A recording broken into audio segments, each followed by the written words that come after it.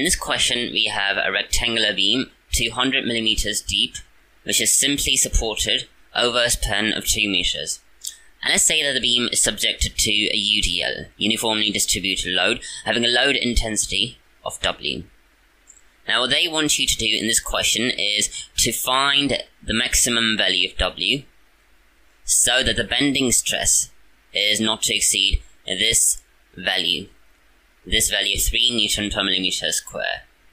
The formula for calculating the maximum bending stress is given by sigma max is equal to m max into c divided by I, where m max is the maximum value of moment, c is the perpendicular distance from the neutral axis to the point which is farthest away from the neutral axis. This point or either this point, both are equal at an equal distance, which is this distance is c, which is 100 millimeters, and I is the moment of inertia, which is also known as the resistance to bending. Now we'll plug in all the values into this equation, then we'll get the value of maximum moment, and from maximum moment we'd calculate the maximum loading intensity. So the maximum bending stress is 3 Newton per millimeter square. Maximum moment is maximum moment. C is 100 millimeters.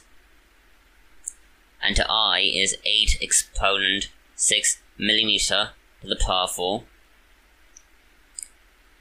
Millimeter square, millimeter. Now we have 1, and then 8, 3, 24.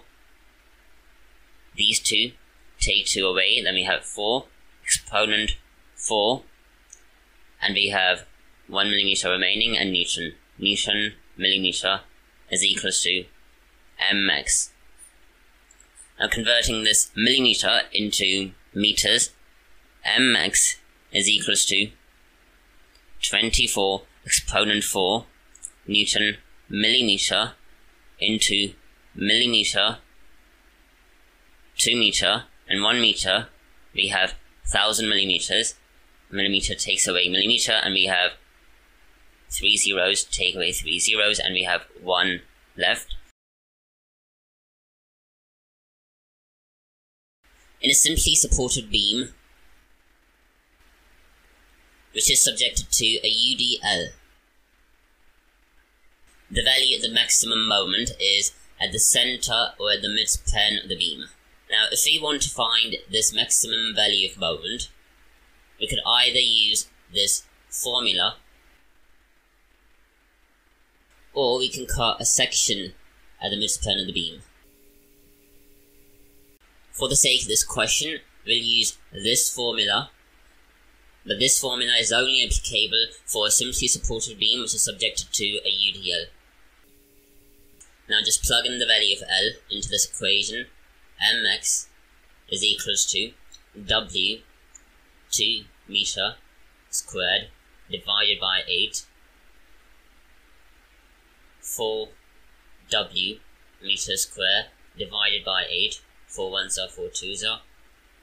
W divided by 2 meter square is the value of the maximum moment in terms of W.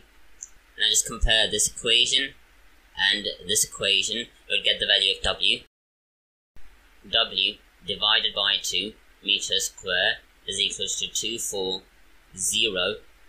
Newton meter. W is equals to 480 Newton per meter.